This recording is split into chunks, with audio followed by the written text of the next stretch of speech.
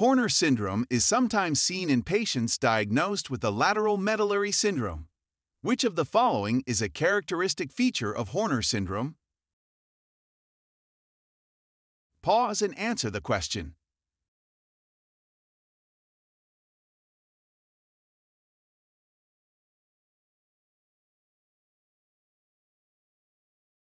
The skin in the affected area is red and dry, not moist as in choice D, due to diminished sympathetic activity.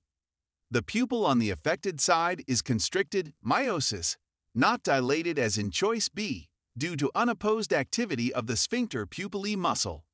Motor deficits such as atrophy of tongue musculature or paralysis of facial expression muscles are typically not part of this syndrome. To review, Horner syndrome is also called oculosympathetic palsy.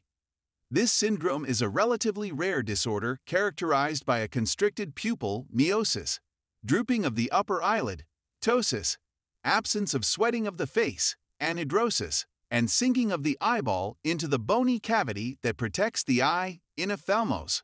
These are the 4 classic signs of the disorder.